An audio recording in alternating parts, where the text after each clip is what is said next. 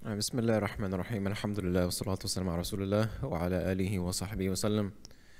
قال الله تعالى في كتاب العزيز بعد أعوذ بالله من الشيطان الرجيم إن الله وملائكته يصلون على النبي يا أيها الذين آمنوا صلوا عليه وسلموا تسليما صلى الله عليه وسلم. So continuing on with the theme of the early Muslims and people who are accepting Islam at the early points of the prophethood of Rasulullah sallallahu alaihi wasallam. One person I wanted to talk about today to begin our lesson is an individual by the name of Dimad al-Azdi, who was from the Azd Shanwah tribe of Yemen. And what he was well known for before accepting Islam is he was known as like a, what you could call like a jinn buster.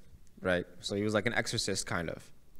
And he traveled to Mecca sometime for some business, and what he would do is people would hire him, ask him to do his magic and do whatever ruqya or whatever that you got, and water stuff and whatever he had, and then it would heal people or fix people's jinn problems. And so he went to Mecca as usual for business, and when he was walking around at night, he heard there was some kids that were talking about this person called the Prophet Muhammad, and they were calling him Muhammad Majnoon, crazy Muhammad, right? That's what they were calling him. And so the Med asked the kids, where can I find this Muhammad? Where can I find this Muhammad? And so they told him where they can find him, and because the Med assumed that the Prophet Muhammad was afflicted by some evil, he thought, maybe I can help him. Maybe this is a good business opportunity. So the Med, he met with the Prophet Muhammad and he offers him to help him with his so-called jinn problem, right? Tell me what's going on, what's been affecting you, let me diagnose you. And so the Prophet Muhammad instead of responding to the ridiculous claims of him being a jinn, he decides to just give some da'wah instead. And he says, a sentence, not really a sentence, but some phrases that we hear almost every single week in the Jum'ah khutbah, where the Prophet Muhammad says, Inna alhamdulillah, nahmaduhu wa nasta'inuhu, ma yahdi Allah fala mudilla lah, wa ma yudlil fala hadiya lah, wa ashhadu an la ilaha illallah wahdahu la sharika lah. The Prophet Muhammad, what does he say? He says that ultimate praise is for Allah subhanahu wa ta'ala alone. We praise Allah subhanahu wa ta'ala and we seek only His assistance. Whoever Allah subhanahu wa ta'ala guides, there is no force that can misguide him. And whoever Allah subhanahu wa ta'ala will cause to lead astray, they cannot be guided by Allah. And I bear witness that I testify that Allah alone is worthy of worship. He is absolutely unique in this regard and He has no partners. When the Med heard this, he was stunned.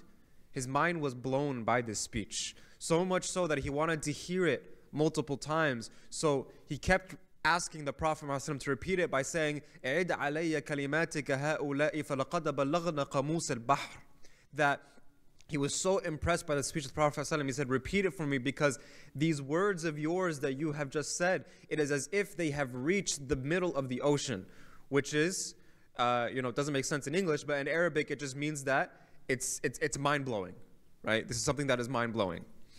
And so 3 times the Prophet Muhammad ﷺ would repeat this. Inna alhamdulillah, nahmaduhu wa nasta'inuhu, ma yahdihillah fala mudilla lah, wa ma yudlil fala hadiya lah, wa ashhadu an la ilaha illallah wahdahu la sharika lah, until he said it, repeated it 3 times.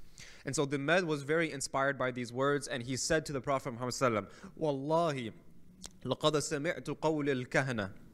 I have heard the words of soothsayers, wa qawl al-sahara, and I have heard the words of magicians, wa qawl al-shu'ara, and I have heard the words of poets. فَمَا سَمِعْتُ مِثْلَ هَؤُلَاءِ الْكَلِمَاتِ, and I have never heard words like yours.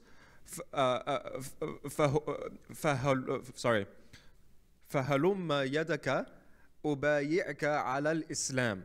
I have, give me your hand so that I can give you the pledge of Islam. And so then the Prophet Muhammad sallallahu فَبَايَعْهُ رَسُولُ اللَّهِ صلى الله عليه وسلم. So he extends his hand and he allows the Med to say the Shahada and to take the oath of Islam, take the pledge of Islam. And then he says to the Med, وَعَلَى قَوْمِكَ, will you basically, for your people, basically what the Prophet ﷺ is telling the Med here is, will you take this message to your people? Will you make sure that your people accept Islam the same way that you did? And so he responds and he gives him the promise, وَعَلَى قَوْمِ, I will do that. Yes, I promise you. I'll take this to my people. And I'm confident that they will listen to me. And I will not rest until they have all accepted Islam. Now, what's very interesting here is the Med, he goes back to his tribe. And essentially, you know, we don't really hear much from the Med in the Seerah after that. However, many years later, in the Madani period, the Prophet Muhammad sallallahu alaihi wasallam, he sent a group of Sahaba to preach and spread the message of Islam. And a group of them were sent out in the direction in where the Med, his tribe lived in. And so along their journey, they passed by the Med's tribe. And the Sahaba camped amongst this tribe. Now before the Sahaba left and started on their journey again, the leader of that group of Sahaba asked the rest of the Sahaba, right? So فَقَالَ صَاحِبُ الْجَيْشِ, that he said to the rest of the Sahaba, هَلْ أَصَبْتُم مِّنْ هَؤُلَاءِ الْقَوْمِ شَيْئًا, did you guys take anything from these people? So this is one of the etiquettes that we learn, that whenever you go settle upon a tribe or you visit a city that's not yours and people take you in, even those things that are public, even those things that are for everybody, the etiquette of the Muslims is that we use it while we are there, but we don't take these things. We don't just take these things. One example that I was thinking of when I was reading this narration, I thought of hotels. You know how we all like to just take things from hotels? You know, we just think that, oh, because I paid a lot of money for the hotel, I can just take the towels, I can take whatever. No. That's not the etiquette of a Muslim. The etiquette of a Muslim is that anything that is given to us in terms of public use, we are able to use it when we need to, but then we leave it to the public after that. So one man said, فَقَالَ رَجُلٌ مِّنْهُمْ, one of the Sahaba, he said, yes, I actually did take something. I took a midhara, right? I took a midhara is like a lota. That's basically what it is, right? It's a small container, and it can be filled with water, and people would use it to clean themselves in the restroom, or it would even be used for wudu. And so this Sahabi, he said, when I went to the town, I saw this little water container in the public area, and I took it because we didn't have one on our journey and we needed it. So I took one because it was public. Anybody can take it. But the leader of the Sahaba, what did he say? He said, رُدَّهَا عَلَيْهِمْ فَإِنَّهُمْ قَوْمٌ ضِمَاتٌ. Right? The leader of the Sahaba in this instance, he said, go and return it back to them. Return it back to them. Regardless, you should always return it back to them. But especially because these are the people of Dhimad. These are the people of Dhimad. So the man came to the Prophet Muhammad ﷺ, and he accepted Islam at the hands of the Prophet Muhammad ﷺ, and he swore allegiance to the Prophet, and he swore that he will preach Islam to all his people until they accepted and pledged their loyalty to the Prophet, right? So he had a very special status amongst the Sahaba, and he was known amongst the Sahaba, even though many of the Sahaba didn't get to actually meet him, didn't actually get to speak to him face to face. But this is why the Sahabi, the leader of the Sahaba in this instance, he says, go back and return this water container back to the people of Dhimad. Now, at this point in the Seerah, the Muslims are gaining strength. The Muslims are, more and more people are accepting Islam. And the people that are accepting Islam are people who are of all facets of life, right? So those who, you know, maybe have been oppressed for a majority of their life. Those who are even rich, like Uthman ibn Affan or Abu Dharr al-Ghifari, or you know, many other companions, Mus'ab ibn Umair, other companions like them who have had a lot of success in the dunya sense, they were even also accepting Islam. So all different types of people are accepting Islam. And this is a sign of a true religion. When those who are weak, those who are oppressed, those who are strong, and those who are not oppressed, everybody sees the truth in this one religion. And it's symbolic because as well, when the Prophet ﷺ in the Madani period, and also when it comes to Najashi, which we'll talk about extensively next week, inshallah ta'ala, but one of the questions that all these leaders would do, and the delegations that were sent to different tribes and leaders, one of the questions that the leaders would always ask is, what type of people follow the Prophet? What type of people follow the Prophet? Because part of the prophecy is that those who are weak, those who are oppressed, those who have no hope, they're going to be given a prophet and a deen that gives them hope and gives them liberation. And so this is the example of the Prophet ﷺ and Islam. And so, you know, another thing as well is when it comes to the Meccan period of Islam, when it comes to the Meccan period of Muslims, one thing that we always look into this and we always constantly say to ourselves, oh, the Muslims were weak during this time. Oh, the Muslims did not have power during this time. This could not be further from the truth, right? As a matter of fact, the power of Islam continuing to grow is very evident here. And you only oppress something that is a threat. You only oppress something that is a threat. You only try to end something that is a threat. If the Prophet Muhammad ﷺ and the Muslims were weak, the leaders of Quraysh would not have a reason to oppress them, would not have a reason to try to drive them out of their homes, would not have a reason to try to torture them and kill them. And this is important in terms of current circumstances and current climate to keep into consideration. One of the things that bothers me the most, and not just myself, but a lot of people as well, is when we hear the common trope that Muslims are weak, Muslims are divided, Muslims can't figure it out. And so what do? We just accept it. We're just like, that's it, right? Ibn Khaldun, rahimahullah, famous historian, and you can kind of consider him to be like a sociologist, where he traveled significantly around the world and he wrote books. And one of the books that he wrote is called Al-Muqaddimah, which is a book where he basically talks about all the places that he visited and commonalities that he found within different Muslim tribes and different Muslim countries and lands and areas, but also just commonalities about humanity in general. And one thing that he states is that every Muslim nation, every generation of Muslims is one moment away from actualizing the power that they have. Because Allah subhanahu wa ta'ala does not leave a Muslim nation without having some type of power that they can actualize. The question is whether they will hold on to that power or not and go forth and do something with that power. Now, why do I say this? I say this because Muslims are strong. Muslims have a lot of strength. Muslims are individuals who, and as a collective body, where we have a lot of potential to make a strong impact. I'm telling you right now, I don't care what philosophy you think is dominating the world, Islam is dominating every single philosophy, every single ideology. Every person that hears the truth of Islam is attracted to Islam, whether they like it or not. Whether they pretend to hate it or not, deep down there is something that happens in the heart when people hear about Islam that makes them question, that makes them that makes them understand, that makes them want to hear more, that makes them want to think about what is going on. And we see this in the Seerah as well. Some of the most staunch enemies of Islam are people that deep down they actually felt Islam to be true, and it's their fear of accepting that caused their rage and hatred to increase. And had the Muslims not been powerful, there would have been no reason to oppress them in the first place. If your voice was not powerful, there would be no reason for Netanyahu to call every single social media company to try to shadow ban #Palestine.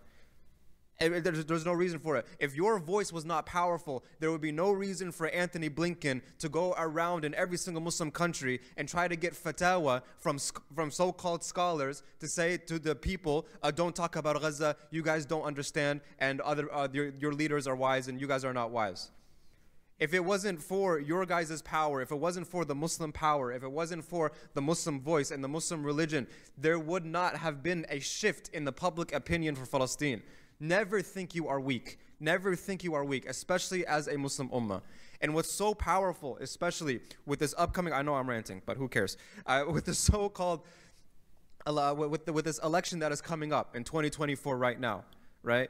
One thing that is very interesting, and this kind of goes back to Ibn Khaldun's point of every Muslim nation, every Muslim community, every generation has a power and has an ability to bring an act about change, that they just need to actualize that power, they need to realize their power. Every swing state in America, in 2020, it was the 1% Muslim vote in those swing states that allowed Biden and the Democrats to be elected. And so it is as if Allah subhanahu wa ta'ala gave the Muslims, who are 1% of the American vote, the same power as 51% of the American vote. And we want to call ourselves weak, and we want to call ourselves hopeless, and we want to call ourselves disunited. But we just have to actualize that power. And that's why the Abandon Biden campaign is something that, first of all, I fully endorse, just for everybody's record, everybody to know. And then on top of that as well, it's why everybody should be on top of this as well. That if you show that the Muslims have the ability to punish a candidate, then candidates will have to start listening to the Muslims, whether they like it or not. Because they don't think so. They don't think so. There's a lot of people, a lot of Muslims that work in the White House that hear from Joe Biden, that hear from other members of the White House and different White House cabinets. And all they're hearing is that the Muslims aren't going to punish the Democrats because they can't unite. They can't figure out what to do. They'll just, they're so scared of Trump that they'll vote for Biden regardless. Even though Trump ended 2 wars and Biden started 2 wars, right? We talk about lesser of 2 evils. If you want to talk about lesser of 2 evils, then, let's look at it objectively. I'm not endorsing anybody, just FYI. And so there's this fear that it's like, okay, regardless of what we do, we're going to have a candidate that hates us. You know what? You're right. You're probably right. But at the same time, you have nothing to lose. So why not, as Muslims, should we try to have an opportunity to flex our muscles a little bit and show that maybe we do have political power here. Maybe we do have political power here that we didn't think that we had before. Why not at least try it? If the result is going to be bad for the Muslims regardless of what happens, why not try to do something that we've never done before that can result in actual political change? That yes, we won't see the result of it now, but 4 years down the line, Democrats will understand what? That if you ever want to get elected again, you will have to answer to the Muslims because they have the ability to punish you now, right? So don't ever have this mentality that you guys are weak, that the Muslims are weak, Muslims are disunited, Muslims are divided. This is a colonized mindset. This is what they want you to think. And so there's so many systems that are set up that today in the UK, a movement that has been in the UK for 70 years, who is non-violent movement, it's a peaceful movement, has been labeled as a terrorist organization. Why? Because the head of that movement in the UK, he went on the Piers Morgan show, he humiliated Piers Morgan in front of everybody, and Piers Morgan started saying extremely Islamophobic comments in his rage and in his anger of being humiliated by this guy in a debate. And so now so many people started sympathizing with the movement. And so many people started accepting Islam. So many people started coming to this individual and receiving da'wah and receiving lessons of the Quran from the same individual that was on that Piers Morgan show. And so today the UK does what? We're putting this as a terrorist organization. Even though they have never touched anybody, they've never hurt a fly. Yeah, some other, opinions when it comes to how to unite the Muslim Ummah is something that scholars may disagree with and things like that. But that's not the point. The point is that as a country that so-called claims free speech will look at a movement that has been there for 70 years and has not touched a fly and will claim them as a terrorist organization, when the actual biggest terrorist organization in the world that has killed 30,000 civilians in the past 3 months and 15,000 children is so-called your hero and who you bend down to and who you are lapdogs to. Wallahu, anyways, final point I'm trying to make here is what? The idea that Muslims are weak, the idea that Muslims are oppressed, this is not true. This is not true. If this were the case, we would be ignored, not oppressed. And so just the sheer reality of people trying to suppress us is an indication that our religion is something that people are wanting to bring down. And it has power, it has strength. So,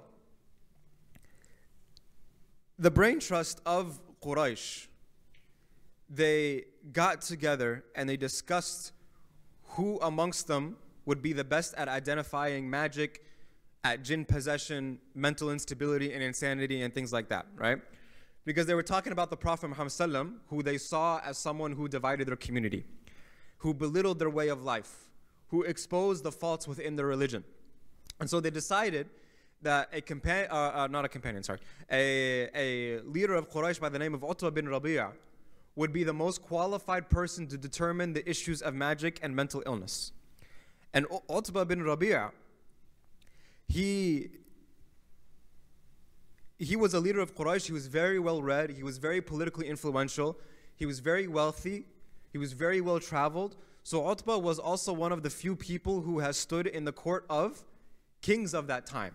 So he stood in the court of the emperor of Rome. He stood in the court of the king of Abyssinia. So what he did is he approached the Prophet Muhammad and tried to emotionally blackmail him. So he comes to the Prophet and he says, Ya Muhammad, anta khayrun am Abdullah? Oh Muhammad, are you better or is your father Abdullah better? And so, fasakata. Rasulullah he remained quiet. And then he asked him another question. Anta khayrun am Abdul Muttalib? Are you better or is your grandfather Abdul Muttalib better? He's trying to, start an argument here. And the Prophet fasakata. He's not going to engage with ridiculous things like this. And so then he says, ثُمَّ قَالَ أَنْتَ خَيْرٌ أَمْ هَاشِمٌ? Right? Are you better or is your forefather Hashim better? فَسَكَّتَ رَسُولُ اللَّهِ. He stayed quiet. And so then he asks him, or he says to him, فَإِن كُنْتَ تَزْعُمُ أَنَّ هَؤُلَاءِ خَيْرٌ مِنْكَ فَقَدْ عَبَدُوا الْآلِهَةَ التي عبتها وإن كنت تزعم أنك خير منهم فتكلم حتى نسمع قولك ما رأينا صخلة قط أشأم على قومك منك فرقت جماعتنا وشتت أمرنا وفضحتنا في العرب. So he says your forefathers used to worship these idols that you talk badly about all the time. And so if you think you are better than them, let's see what you have to say. We've never seen anyone more of a troublemaker for his people than you. You divided our community. You humiliate us in front of other Arabs.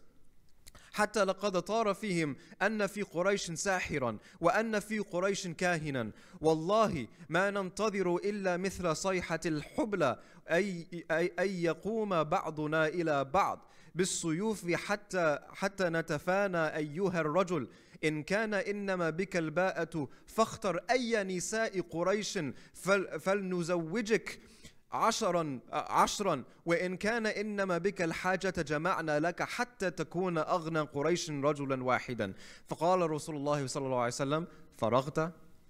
So you've humiliated us in front of other Arabs. You've mocked our way of living. We are not going to wait for anything. We are done with you. You need to stop what you are doing. People are saying that there is a possessed man amongst the Quraysh. We're done dealing with you. We'll raise our swords against you. But we don't want to get to that point. So we have made an offer for you. Again, look here. If the Muslims were not strong, if the Prophet Muhammad ﷺ and his religion and his people did not have strength, why would the Quraysh try to broker a deal with them so that they stop their message, so that they stop their ways? Because they know it is appealing to the people, it is appealing to the masses, that the public opinion is shifting against them, and so therefore they are trying to do everything they can to suppress it. They will bribe, they will raise their sword, they will go through the ends of the earth to try to suppress the religion. But the one thing that they will not do is listen. They don't listen.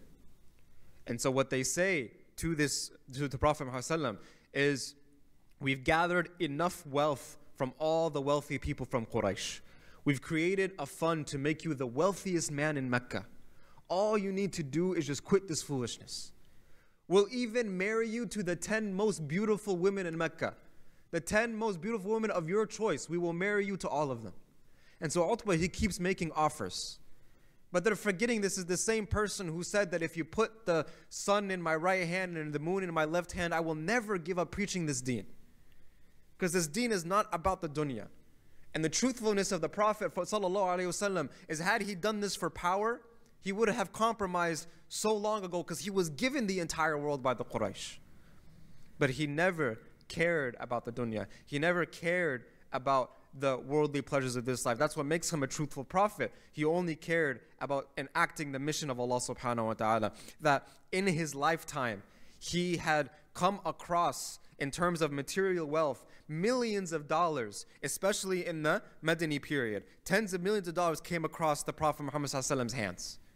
Tens of millions. But this is the same prophet in the Madani period who was the leader of the greatest community that this world has ever seen. The same leader who Aisha radiallahu anha has said that the stove would not turn on for a few months and the only thing that we would eat is dates and water. Because they had nothing. Even though the Prophet ﷺ kept being given everything. Why? Because he would give it all away. This was not what who his life was. So Allahu Alam, how much money came across his hands during his lifetime, but what is for certain guaranteed is the Prophet Muhammad ﷺ died without a penny to his name. And that's who the leader is. So much so that when he was walking with Abu Bakr as-Siddiq and he entered into the city of Medina, the people didn't know who was the Prophet ﷺ and who was Abu Bakr as-Siddiq. And then when people would come into the city of Medina and they would see a gathering of the Sahaba with the Prophet Muhammad ﷺ, they wouldn't know which one amongst them is the Prophet Muhammad ﷺ. Because he eats like them, he drinks like them, he wears clothes like them, because he is a leader, he is a true prophet. And the same prophet who in the battle of Khandaq, when the companions were struggling and they were hungry and they were tired, and they lifted their shirts to show the Prophet ﷺ that they tied rocks to their stomach to put pressure on the stomach so that it suppresses the feeling of hunger. And what did the Prophet ﷺ do? He lifted his shirt and he had 2 stones tied to his stomach, because the Prophet ﷺ, being a truthful prophet and a leader, he did not expect anything out of himself or out of others that he did not expect out of himself twice or even more. That's the Prophet Muhammad ﷺ. That in that same battle of Khandaq, when Jabir ibn Abdullah and his wife finally got some food together for the companions, the 800 companions that were hungry and suffering and struggling. And Jabir ibn Abdullah said, we only have 1 animal, so invite maybe a few people, but we can't invite any more. And the Prophet ﷺ, what does he do? He invites the whole entire community. He says, party at Jabir's house. Jabir ibn Abdullah was shocked. He was worried. He was scared. He said, Ya Rasulullah, I told you only bring a few people. We don't have enough. He says, when you get there, cook the food, cover the pot, cook the bread, cover the bread, and I'll get there and I'll start serving. The Prophet ﷺ, he serves all 800 people from that same pot and from that same basket of bread. And then he serves Jabir ibn Abdullah, and then he serves Jabir ibn Abdullah's wife, and then he eats last himself, because he's a true leader and he's a true prophet. So Utbah, he keeps making offers, and the Prophet ﷺ, the entire time he's quiet. And then he says to him, Faragta, which in other words he says, what? Are you done? And then the Utbah, he says, Ni'am, I'm done. And the Prophet ﷺ, he says, A'udhu billahi minash shaitanir rajim, Bismillahir Rahmanir Rahim, Hamim. And so he starts and he says that I seek refuge from shaitan. I seek refuge in Allah subhanahu wa ta'ala from the cursed shaitan.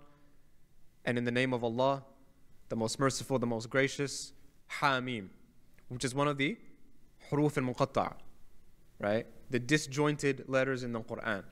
And these disjointed letters is something that only Allah subhanahu wa ta'ala knows what it means. And it's a very humbling thing to read these verses, because it reminds us that no matter how much Arabic we learn, no matter how much tafsir we read, we never really will truly know what these words mean. And that is why it's the word of Allah subhanahu wa ta'ala, because He is the all-knowing, and He is the all-hearing, and He is the all-seeing. And so something like this is unusual to the Arabs, especially someone who knows poetry so well like Utbah, someone who knows soothsaying so well like Utbah, who knows literature so well like Utbah, who's very intelligent. So hearing Hamim, it almost grips him. It shocks him. And then he's listening now. And the Prophet ﷺ, he goes and he recites the first 13 verses of Surah Fussilat. تنزيل من الرحمن الرحيم كتاب فصلت آياته قرآنا عربيا لقوم يعلمون بشيرا ونذيرا فأعرض أكثرهم فهم لا يسمعون وقالوا قلوبنا في أكنة مما تدعونا إليه وفي آذاننا وقر ومن بيننا وبينك حجاب فاعمل إننا عاملون. This Quran, it inspires people. This Quran, it lifts people up. This Quran, it warns people. This Quran is what brings glad tidings to people. And most of the people, they turn away from it. But that's because they don't bother to listen to it. And they say that our hearts are covered up in kinna, right? Which is like a peeled fruit, right? It's like a peel of a fruit. Something that's very delicate. Something that's very delicate. So our ears seem to be blocked. And there's something that stands between us and you. So you go do what you have to do and let us do what we have to do. The Prophet Muhammad ﷺ is responding to all of Utbah's words with the words of the Quran, with the words of Allah subhanahu wa ta'ala. قُلْ إِنَّمَا أَنَا بَشَرٌ مِثْلُكُمْ يُوحَى إِلَيَّ أَنَّمَا إِلَهُكُمْ إِلَهٌ وَاحِدٌ فَاسْتَقِيمُوا إِلَيْهِ وَاسْتَغْفِرُوهُ وَوَيْلٌ لِلْمُشْرِكِينَ. Say, O Prophet, I am only a man like you, and it has been revealed to me. I'm just like the rest of you, but there's one primary difference. I receive direct messages from Allah, and the object of your worship needs to be Allah subhanahu wa ta'ala alone, the one Allah. Stand up, serve Him, seek repentance from Him. And how unfortunate are those people who associate partners with Allah subhanahu wa ta'ala. الَّذِينَ لَا يَأْتُونَ الزَّكَاةَ وَهُمْ بِالْآخِرَةِ هُمْ كَافِرُونَ. These people, these same people, they're not socially aware of what's going on around them. They're not people who serve their communities. So they don't pay the zakat. They don't give charity. And these people also deny belief in the hereafter. إِنَّ الَّذِينَ آمَنُوا وَعَمِلُوا الصَّالِحَاتِ لَهُمْ أَجْرٌ غَيْرُ مَمْنُونَ. But those who believe and those who do good will certainly have a never-ending reward. Right? And this is what awaits for them for eternity. قُلْ أَإِنَّكُمْ لَتَكْفُرُونَ بِالَّذِي خَلَقَ الْأَرْضَ فِي يَوْمَيْنِ وَتَجْعَلُونَ لَهُ أَنْدَادًا ذَلِكَ رَبُّ الْعَالَمِينَ. Say to them that, do you people really deny in the one who created this earth in only 2 days? Now pause. It's not a tafsir class, so I'm not going to go into the whole discussion of what does Allah subhanahu wa ta'ala mean when He says He created the earth in 6 days and 2 days. What does all this mean? Because we also know that Allah subhanahu wa ta'ala said kun fayakun. Meaning that if he wants to, if it's His will, all He needs to say is kun, and it is. And then even the scholars interpret it and they say that He doesn't even actually need to say the word kun. This is a metaphor because bayn al-kafi wa noon, it already happened. Between the letter kaf and the letter noon in the kun, it already happened before Allah subhanahu wa ta'ala even needs to say. Right? This is the power of Allah subhanahu wa ta'ala. But this what is being said here is ikraman. Right? Out of honor for the people of the earth, out of honor for you and me, Allah subhanahu wa ta'ala says that He showed care in creating the world. Right? And we don't interpret the 2 days as 2 24-hour days like we do. Days in the realm of Allah subhanahu wa ta'ala is something that only Allah subhanahu wa ta'ala knows and we won't understand. So for example, if someone spends 2 whole days cooking for you as their guest, versus ordering takeout 45 minutes before you show up, what will make you feel more honored? Right? What will make you feel more special? It's the 2 days, right? If you're a bad cook, just go take out, inshallah, okay, right? But if you're a good cook, show that honor to your guests. So the Prophet ﷺ, he continues, and after all of that, all the world that you see, you create partners for Him when He alone is the sustainer and everything that is in existence. وجعل فيها رواسي من فوقها وبارك فيها وقدر فيها أقواتها وفي 4 أيام سواء للسائلين. And He placed on this earth firm mountains to hold the earth together, standing high, showered His blessings upon the earth, and He ordained all its means of sustenance, totaling 4 days exactly for all those who ask. All the sustenance of His creation was planned. And this is information for anyone who wants to know. For 4 days, Allah subhanahu wa ta'ala, after creating the earth in 2 days, has just adorned this earth. ثم استوى إلى السماء وهي دخان فقال لها وللأرض ائتيا طوعا أو كرها قالتا أتينا طائعين. That then He turned towards the heavens when it was still like smoke. Right? He raised Himself up above the heavens. Heavens at the time, it was just smoke. And then He commanded the earth and heavens to submit to Him and worship Him. And both the heavens and the earth, they bowed down willingly to Him. فَقَضَاهُنَّ سَبْعَ سَمَاوَاتٍ فِي يَوْمَيْنِ وَأَوْحَى فِي كُلِّ سَمَاءٍ أَمْرَنَا وَزَيَّنَّا السَّمَاءَ الدُّنْيَا بِمَصَابِيحَ وَحِفْظًا ذَلِكَ تَقْدِيرُ الْعَزِيزِ الْعَلِيمِ. Then Allah subhanahu wa ta'ala, He says, He completed the heavens in 7 different levels. Then He gave each levels its objective and its role. Then Allah says He took the lowest of the skies of the heaven and adorned it with stars like lanterns. And He put them there as protection and there for guidance and direction. And all of this was determined by the one who is all-knowing. فَإِنْ أَعْرَضُوا فَقُلْ أَنذَرْتُكُمْ صَاعِقَةً مِثْلَ صَاعِقَةِ عَادٍ وَثَمُودٍ. And if they turn away, then say, O Prophet, I warn you of a mighty blast, like the one that befell Ad and Thamud. Now at this point, the 13th verse of Surah Fussilat, after all of this, if people continue to neglect and ignore this truth, then you tell them that I've warned you.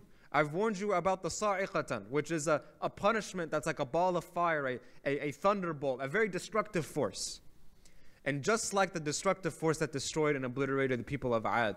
And it's beautiful that this is what's being said to Utbah ibn Rabi'a, because Utbah ibn Rabi'a is an Arab who is very educated about the history of the Arabs, and he knows that Ad and Thamud are Arab tribes that were ruined, and he's very familiar with the Arabs. And so the Prophet ﷺ quotes this ayah to Utbah, but if they turn away, then say, I have warned you of a blast like the blast that struck Ad and Thamud. One narration says Utbah's reaction was immediately he started screaming, and he said, Hasbuk, Hasbuk. Please stop, please stop. Isn't there anything else you can say to me besides this? He's panicking. And so the Prophet Muhammad ﷺ, he replies, he says, no, that's my message to you. That's my message to you. And so then Utbah reached out and grabbed the mouth of the Prophet ﷺ and said, Uskut, quiet. And then when Utbah was recalling the words of the Prophet to the Quraysh, he said, I was afraid that if Muhammad kept going, the sky would have come right down on me. Like a punishment. That it was going to fall right on me. And the Quraysh replied, what's wrong with you, man? We sent you to Muhammad to get him to be quiet. And you come back with your tail between your legs, talking about how scared you are? Utbah replied, Muhammad has never lied, and you guys know this. I've traveled across the world. I've met the greatest soothsayers. I've met the most eloquent speakers, the greatest poets. I've talked with these people. But when I heard what the Prophet Muhammad ﷺ was saying, I knew it was not of this earth. And so when Utbah was first going back to his people, the Quraysh, they looked at his face and they were thinking, this man, he looks different. This is not the same man that we sent to talk with Muhammad ﷺ. And so Utbah said to him, to the leaders of Quraysh, I said everything you guys wanted me to say to him. And the people asked, well, did he understand what you said? He said, I don't remember what he said. All I remember is the punishment that he was warning that awaits you like the people of Ad and Thamud. So the people were disheartened by this and they turned away. Another narration about Utbah's reaction says that Utbah said to the Quraysh that I put my hand on his mouth and told him to stop for the sake of his family. You people know that when Muhammad speaks, he doesn't lie. And so when Utbah came back from talking with the Prophet, he was terrified and he looked like he was dazed and everyone was confused. And so the word that was going around Mecca was now Utbah believes what the Prophet Muhammad ﷺ believes. And when Abu Jahl heard this, about this whole situation, he went to Utbah for some damage control. Right? Abu Jahl, he goes to Utbah for some damage control. You are starting to become sympathetic to the cause of those who are oppressed. Therefore, we need to send in Anthony Blinken to make sure that you're still on our side. And so, Utbah is older than Abu Jahl, and someone that Abu Jahl respects. So Abu Jahl says to Utbah, your own people believe that you've forsaken the religion of your forefathers. That people would like to gather some money and give you a gift, a bribe. We want to make sure you're okay. It seems as though you're not the same as before when you spoke to Muhammad ﷺ. We see that you are sympathetic to the cause of the Palestinians. But if you start posting, if you start advocating for them, we won't be able to do anything for you. But if you just ignore them for some more time, until we can deal with them the way that we want to deal with them, we will pay you, we will make you the richest man, you will have everything that you want in this dunya, just turn a blind eye. And so, Abu Jahl,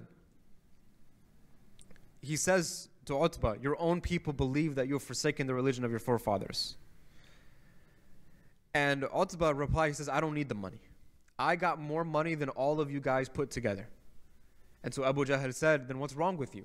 If you won't accept their gift, you have to say something that can be out as an official press release that Utbah rejects Muhammad. And so Utbah, he said, what am I supposed to say? What am I supposed to say? There's not a single person amongst you who knows poetry like I do. There is no one amongst you who knows poetry and eloquence better than I do.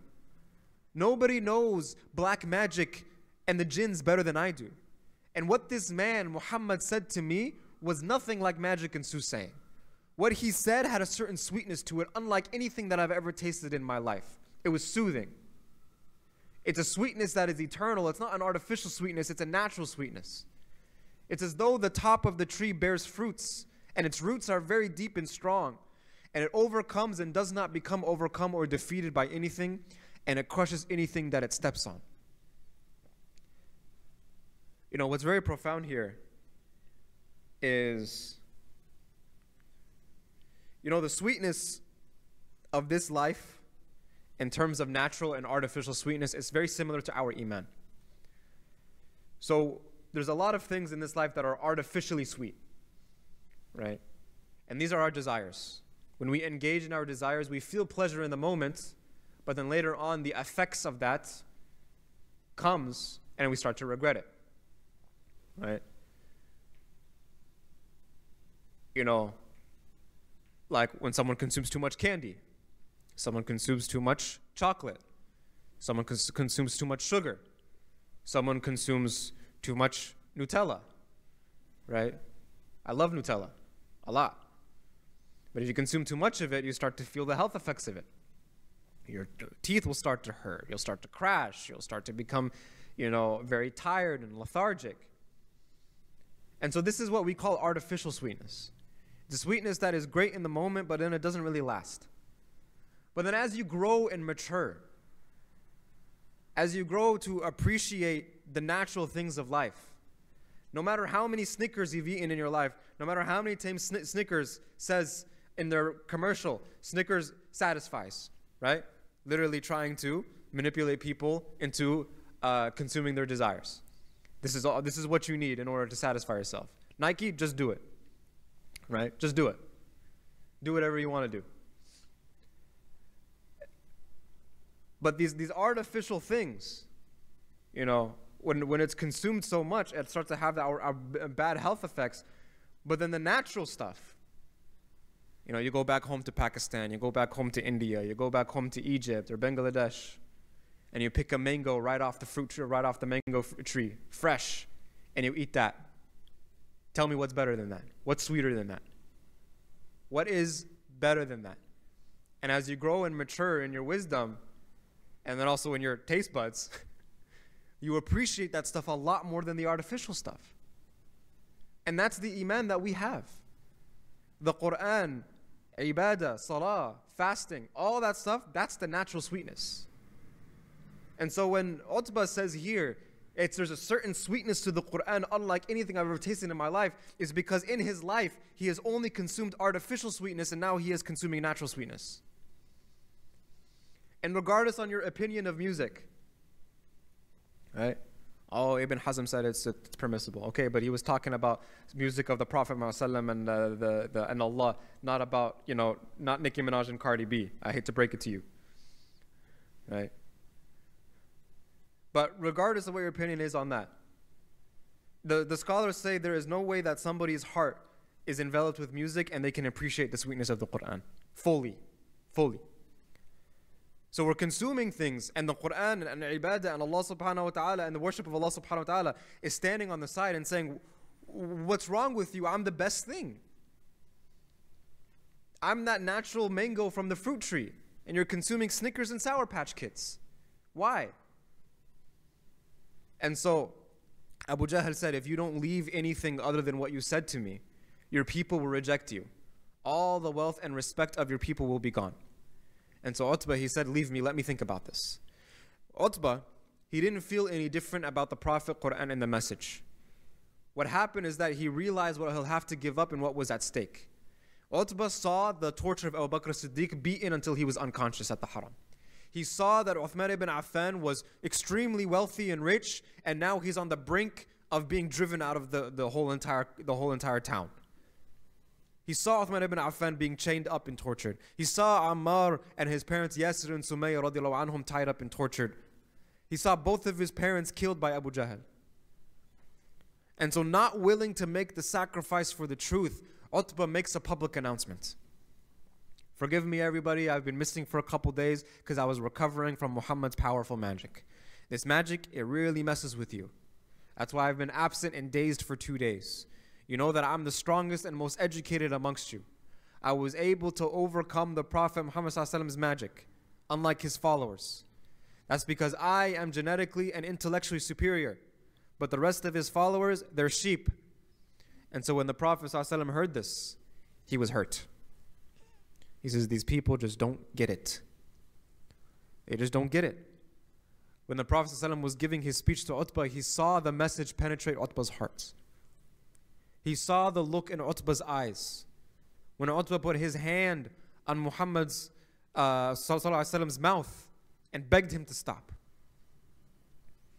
And so, confused by this, upset by this, hurt by this, because the Prophet ﷺ, you have to remember, this is his people. These are his family members. These are his tribesmen. These are the people that he grew up with. And it's because of his love that he has for his people, he wants them to accept Islam. So you have to remember, the Prophet ﷺ isn't just talking to some random person. And he's like, to hell with you, that's it. This is who the Prophet Muhammad ﷺ, these are the people that the Prophet ﷺ grew up with, that showed him care, that loved him when he was young, that treated him as family when he was an orphan. And then now that he's grown up and he's trying to preach to them, they're backstabbing him, they're torturing his people, they're torturing his followers, and they're trying to suppress his message and his religion. It hurts a lot, right? We think that it's outside forces that are oppressing the Prophet ﷺ. No, it's his own family that's oppressing him. And so, in this amount of pain, the Prophet ﷺ doesn't have the words to respond to Utbah ibn Rabi'. So instead, Allah subhanahu wa ta'ala, He reveals verses from Surah Al-Muddathir to protect and to console Rasulullah sallallahu alayhi wa sallam. ذَرْنِي وَمَنْ خَلَقْتُ وَحِيدًا. It's almost as if Allah subhanahu wa ta'ala is saying, leave it to me. And leave to me, O Prophet, the one that I created, all by myself. وَجَعَلْتُ لَهُ مَالًا مَمْدُودًا. I granted him abundant wealth. وَبَنِينَ شُهُودًا. I granted him children by his side. وَمَهَدْتُ لَهُ تَمْهِيدًا. I made life easy for him. ثُمَّ يَطْمَعُ أَنْ أَزِيدَ. Yet he is hungry for more. He is scared to give up everything that I have given him in the blessings for the truth, and he wants more. كَلَّا إِنَّهُ كَانَ لِآيَاتِنَا عَنِيدًا. But no, for he is certainly stubborn with our revelations. سَأُرْهِقُهُ صَعُودًا. So I will make his fate unbearable. إِنَّهُ فَكَّرَ وَقَدَّرَ. For he contemplated and he determined to bring down the Quran and degrade the Quran. فَقُتِلَ كَيْفَ قَدَّرَ. May he be condemned for how evil was what he determined. ثُمَّ قُتِلَ كَيْفَ قَدَّرَ. May he be condemned even more how evil was what he determined. ثُمَّ نَظَرَ. Then he contemplated whether he should accept the Quran or not, in private, in frustration. ثُمَّ عَبَسَ وَبَصَرَ. Then he frowned and scowled. ثُمَّ أَدْبَرَ وَاسْتَكْبَرَ. Then turned back on the truth and acted arrogantly. What's amazing about this is Allah subhanahu wa ta'ala is revealing in real time what Utbah ibn Rabi' was doing in private. Utbah ibn Rabi' is shocked. ثُمَّ أَدْبَرَ وَاسْتَكْبَرَ. فَقَالَ إِنْ هَذَا إِلَّا سِحْرُ يُؤْثَرُ. Saying this Quran is nothing but magic and from the ancients. Trying to spread propaganda. Trying to make up lies to bring down the Muslims. إِنْ هَذَا إِلَّا قَوْلُ الْبَشَرِ. This is no more than just a word of a man. Even though you yourself said that this is not a word of a man. So أُسْلِيهِ سَقَرْ. Don't worry, Ya Muhammad, soon I will burn that man into hell. وَمَا أَدْرَاكَ مَا سَقَرْ. And what will make you realize what hell is? لَا تُبْقِي وَلَا تَذَرْ. It does not let anyone live or die. لَوَّاحَةٌ لِلْبَشَرِ. Scorching the skin. SubhanAllah, it does not let anyone live or die. What kind of life is it to spend eternity in the hellfire? The pain is it to be in the hellfire? So it's not a life. Allah subhanahu wa ta'ala is saying this is not a life. But then you're not allowed to die either so that you can feel the punishment. عَلَيْهَا تِسْعَةَ عَشَرٍ. It is overseen by 19 keepers. Jazakallah khair. He heard me yelling and was like, this guy's throat needs it.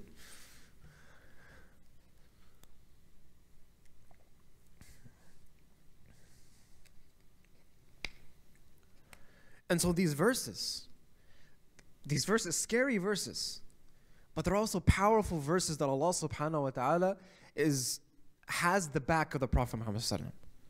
It's like when someone messes with you and somebody else steps in, cracks their knuckles and says, I got your back. Why don't you go ahead? You carry on, I'll take care of this. And so the Prophet Muhammad sallallahu alaihi wasallam, not knowing what to respond to Utbah ibn Rabi'ah, shocked because he's in pain. That someone that he's trying to call to Islam out of his love for him is treating him this way and saying these things about him. Allah subhanahu wa ta'ala says, don't worry, I'll take care of this. Now after this, the entire city of Mecca, even though they have resorted to violence against the Muslims, especially Abu Jahl and Abu Lahab, the oppression that the Muslims were going through wasn't a systematic oppression. But after this, it became that. It became now the entire Quraysh who are non-Muslim, we are going to have systemic oppression against the Muslims. An apartheid system. Try to capture them, try to trap them, try to oppress them, try to, outcast them from society. If they enter into certain areas in the marketplace, we'll try to kick them out. If they walk certain areas in the street, we'll try to kick them out. And actual apartheid system is being built in Mecca by the leaders of Quraysh. And they would look for any excuse to harm the Muslims. However, by the way, I'm not going to go into detail of the story because I shared it before in a previous class, but Al-Walid bin Mughira had a very similar interaction with the Prophet ﷺ as Utbah bin Rabi'ah. Very similar. It's almost identical. And Tufail bin Amr was an individual who was coming from Sham and was doing business in Mecca, and he wanted to do tawaf around the Kaaba before. And Walid bin Mughira, after having a similar interaction with Prophet ﷺ, where he started to struggle with whether this is truth or not, and then Abu Jahl gets into his head, and then he has to publicly announce all this kind of stuff. Tufail bin Amr, he hears the propaganda. He hears what they're saying about the Prophet ﷺ, and they say, they set up a whole propaganda plan so that people that are coming in from Mecca, to Mecca hear that the Prophet ﷺ is a magician, is a soothsayer, he's crazy, he's a liar, before they enter in Mecca, so that when they enter into Mecca and the Prophet Muhammad ﷺ preaches, they don't listen to him. So Tufail bin Amr, he was a very smart man. Very, very smart man. And so he was like, what is this guy going to say that is going to stop me? I'm a smart, intelligent person. So at first he put cotton in his ears because he didn't want to hear from the Prophet ﷺ, but then he remembered, I'm an intelligent person. So let me just hear what he has to say. And so he sees the Prophet Muhammad ﷺ preaching in Mecca after he had been told that this person is violent, this person is evil, this person is this, right? All the Palestinians are violent, they're terrorists, and we need to get rid of all of them, whether they are men, women, or children. No facts or truth needed. We're just going to say it, and you're going to roll with it, and you're going to accept it, and if you don't accept it, then you're anti-Semitic. So this is exactly the same thing that's happening here. So Tufail bin Amr, he takes off the cotton in his ears when he sees the Prophet ﷺ praying at the Kaaba.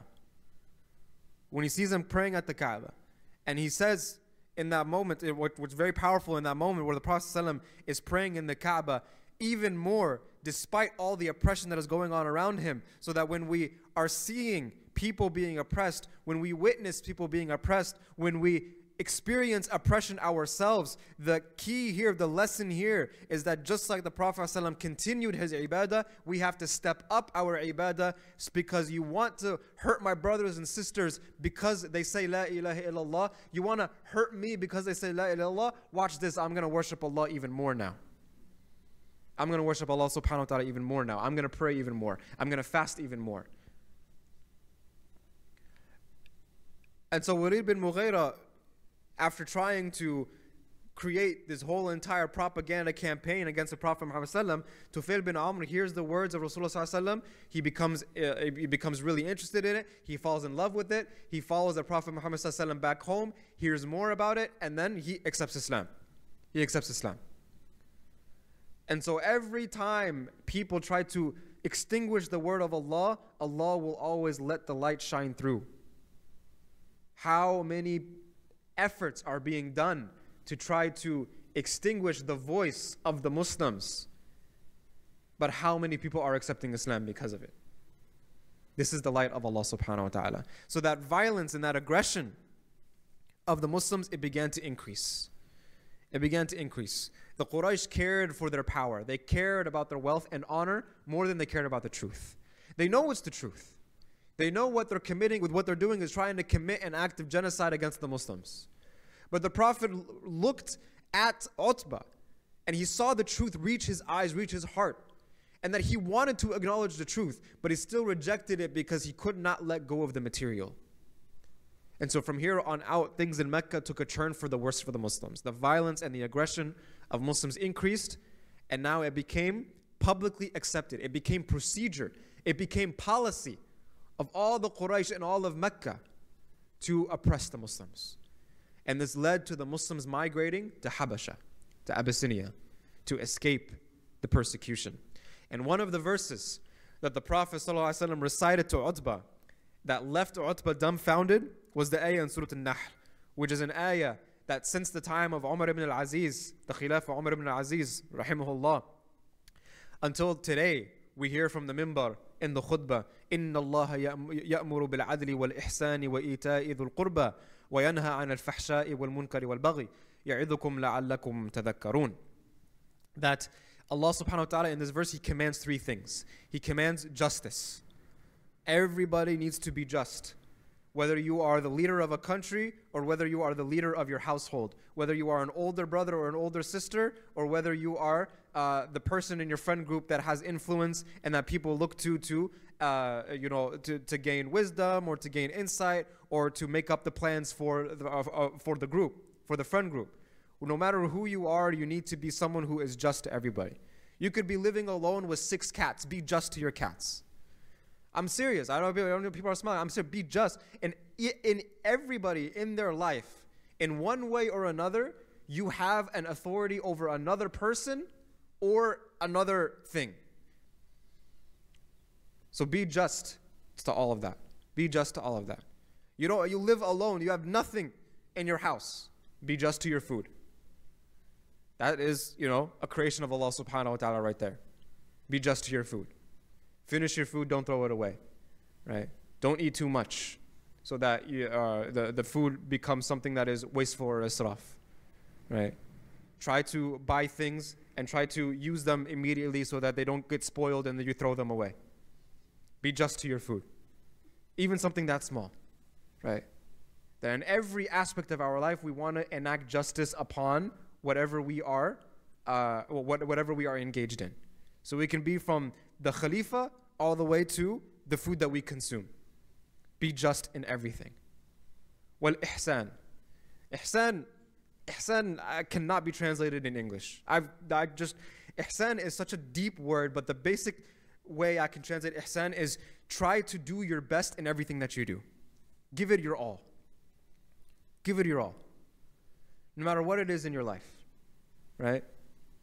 Now, there's that famous narration where, the Prophet Muhammad ﷺ, he talks about how Allah subhanahu wa ta'ala will always give rizq to those who seek it, right? Forgive me, I'm forgetting the wording of the hadith exactly in my head, but essentially that's the meaning of the hadith. And You know, I feel like this ummah added a footnote to the hadith, right? And the footnote is, Allah subhanahu wa ta'ala will provide you rizq as long as you are a doctor, engineer, or lawyer. But the reality is, right, in my estimation and looking at the world, one of the reasons why the Muslim ummah, and I already went on a whole rant about how I don't think the Muslim ummah is weak, but we just need to actualize our power. That we have the power. The problem is that it's not that we don't have power. We have power. We just need to actualize it, right? But one of the things that we're doing that we're not actualizing our power is we're not going into different fields and becoming powerful in those fields. Because there are certain entities in the world right now, there are certain ideologies, Zionism, okay, where no matter what field in this world you look at, they're dominating it in some way or another. Whether it's fast food, even if it's clothing, right? Like Timberland, like the shoe company Timberlands, for example, right? There's no, it's one of those things that it's supporting the Zionist regime and a genocidal regime. And so you're asking Muslims to boycott it, and absolutely we should. But one of the problems is what? We boycott things, but then we don't have an alternative. Because no parent wants their son to be a shoemaker. No parent wants their son to make clothes for other people. But even though somebody can go into these fields, if they have ihsan, and this is what the concept of this global ihsan that we have to have. You have ihsan with one another and whatever job that we do, then you will always be successful. You'll always be successful. And there's great honor in that. There's great honor in being able to provide for the ummah in every single direction. And that's what will bring a huge success to this ummah. وَإِتَاءِ ذُو الْقُرْبَى, right? And being generous and kind to those who are close to you. Those who are your close relatives, those who are your close friends, those who are most beloved to your heart. You are kind and generous towards them. And then Allah subhanahu wa ta'ala, He forbids three things. So He commanded three things. Al-adl, justice, ihsan, doing the best in whatever you are doing. وَإِتَاءِ ذُو الْقُرْبَى, and to be generous to close relatives. And then He forbids three things. يَنْهَى عَنِ الْفَحْشَاء. Fahsha is indecency. A fahsha is a type of sin that is associated often with lewdness. And this is because lewd sins break down family structures. It ruins families, it ruins communities, it spreads disease. And so this is fahsha, things that are associated commonly with filthy, lewd acts, right?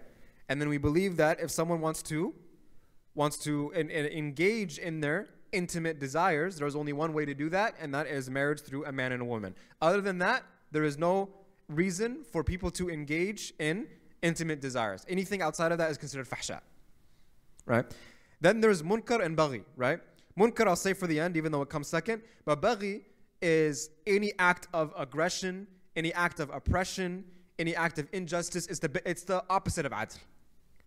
So Prophet Allah subhanahu wa ta'ala is forbidding baghi. Munkar, encompasses anything that is evil.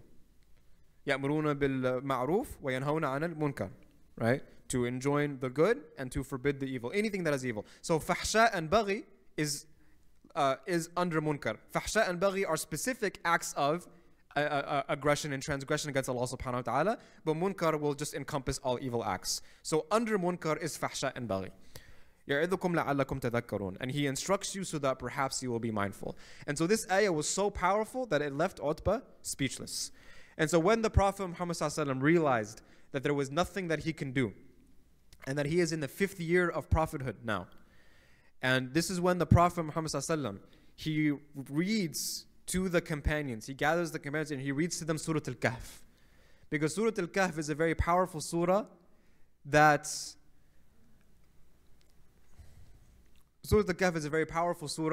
talks greatly about oppression, that talks greatly about striving for the sake of Allah subhanahu wa ta'ala. It talks greatly about those who are lessons and all the stories. There are so many lessons of people, striving for the sake of Allah subhanahu wa ta'ala, going through oppression, going through difficult tests and coming out the other side. So the Prophet ﷺ reads to them Surah Al-Kahf as a reminder to the companions that this test you guys are going through, you will be successful. And that is when some of them begin to migrate to Abyssinia, where they will meet the King Najashi, and we will talk about that extensively next week, inshallah ta'ala. But before we go, do we have any questions, ya Jama'ah? Yes. Yes. So the 3 do's and 3 don'ts. So first of all, the ayah is in Surah Al-Nahl, verse 90. إِنَّ اللَّهَ يَأْمُرُ بِالْعَدْلِ وَالْإِحْسَانِ وَإِيتَاءِ ذُي الْقُرْبَى وَيَنْهَى عَنَ الْفَحْشَاءِ وَالْمُنْكَرِ وَالْبَغْيِ يَعِظُكُمْ لَعَلَّكُمْ تَذَكَّرُونَ. That indeed Allah commands 3 things. Justice, right? So adl. He commands ihsan, right? And just write ihsan, because ihsan is a very difficult word to be able to translate. But this idea of... Wow. Okay. Downtown Seattle, y'all. MashaAllah. Ihsan, this idea of striving to do the best in whatever you are in, whatever field you are in, whatever act of worship you are in, whatever project you are in, you give everything your full ihsan. وَإِيتَاءِ ذُي الْقُرْبَى. That's the 3rd, which is being generous to those who are close to you. And then he forbids fahsha, which is indecent sins. So that's usually associated with things that are considered to be lewd actions. وَالْمُنْكَرِ, munkar, which is, just any type of evil, any type of wickedness. And then wal-baghi, which is oppression or aggression.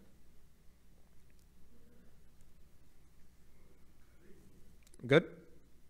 Okay. Any other questions?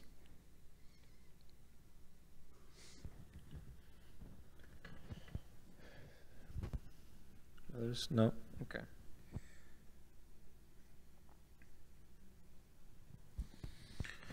Okay, there's a question online here, and it's a good question. It's more of a comment, but I want to address it anyways.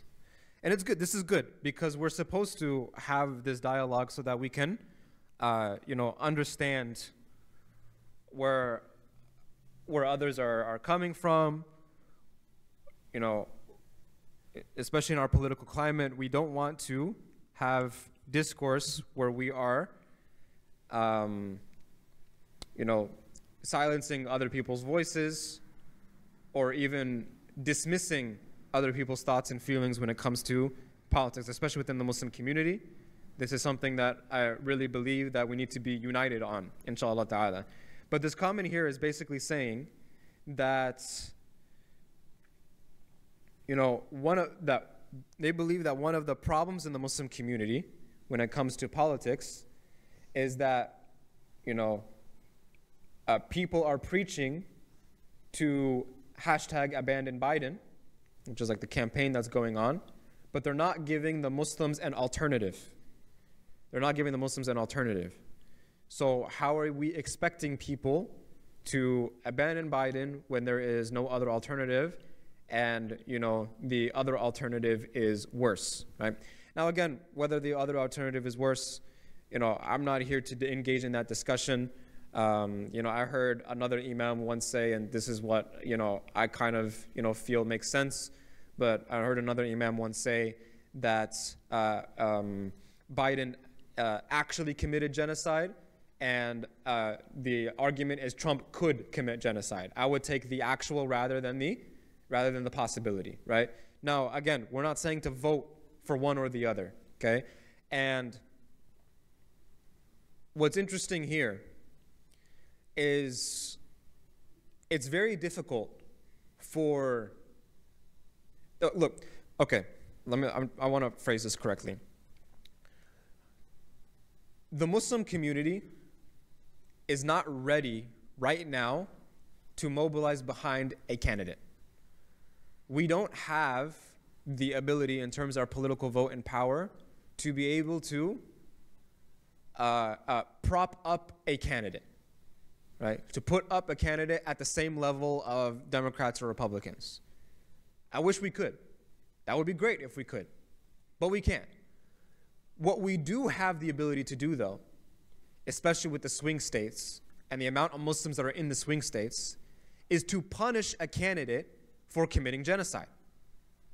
Punish a candidate for not listening to the Muslims when we've told them time and time again that if you don't call for a ceasefire, or you don't at least try to reel in this genocide that is happening, then you will lose the Muslim vote completely, right? But they're acting as if they can do both. We'll get the Muslim vote in 2024. They'll forget all about this genocide, and we'll carry out the genocide as well. So there needs to be an actual punishment that happens. Okay? Now the argument comes in, and people start to argue, and they say, what? Who should we vote for then? Should we write in a candidate? Should we put Free Palestine and write in that? That's great. Do that if you want. Right? Should we write in Cornel West as a third-party candidate? If you want to do that, that's what you want to do. But also, you're not going to get the Muslim community to agree behind a candidate, because every candidate is going to what? Is going to have something about that candidate that some aspect of the Muslim community does not agree with.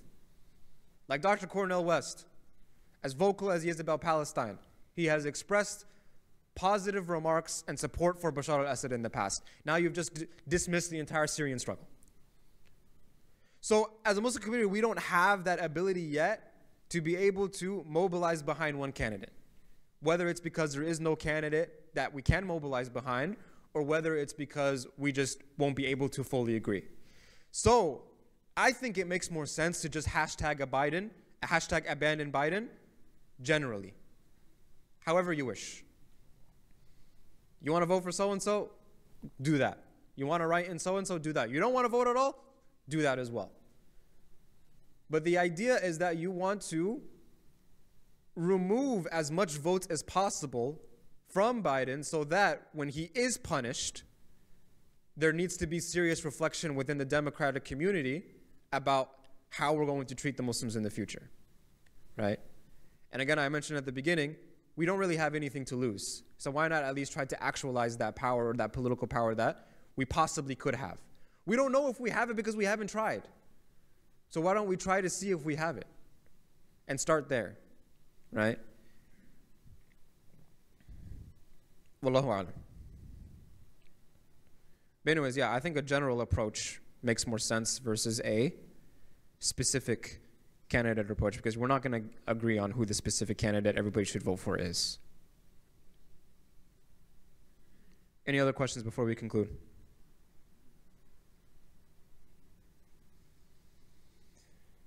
No? Okay, tamam. I apologize, y'all. I know today was a very politically driven halaqah. I try not to do that often, but I got really frustrated today when I was seeing a lot of what was going on in the UK. And you know, as always, if you know what I'm talking about, khair. If you don't know, also khair. Alhamdulillah. سبحان ربك رب العزة عما يصفون والسلام على المرسلين والحمد لله رب العالمين. Assalamu alaikum wa rahmatullahi wa barakatuh. If you do have any questions, you can come up, inshallah, no problem. And we can discuss. Oh, sorry, one announcement. You know, if you guys haven't heard already, we do have a new Thursday halaqah that is happening bi-weekly. It's a bi-weekly Thursday halaqah. It's a tafsir halaqah with Sheikh Ala Badr, right? Sheikh Ala is someone who has been in our MAPS community for a very long time. He is one of the foundations of our community, one of the pillars of our community. So there's you know, we have a lot of respect for him. We have a lot of love for him here.